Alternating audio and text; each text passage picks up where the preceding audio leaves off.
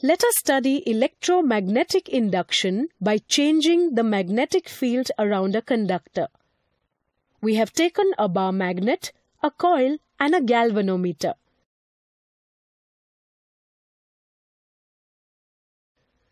The galvanometer is connected to the coil and is used to detect the current flowing in the conductor. Move the magnet into the coil and carefully observe the galvanometer deflection. As the magnet is moved near the coil, there is a momentary deflection in the galvanometer. As the magnet comes to rest, the deflection of the galvanometer stops. The deflection of the galvanometer indicates that there is some current flowing through the coil. The galvanometer deflects only when the magnet is in motion near the coil. Motion of the magnet is responsible for the changing magnetic field. This changing magnetic field is inducing the current in the conductor.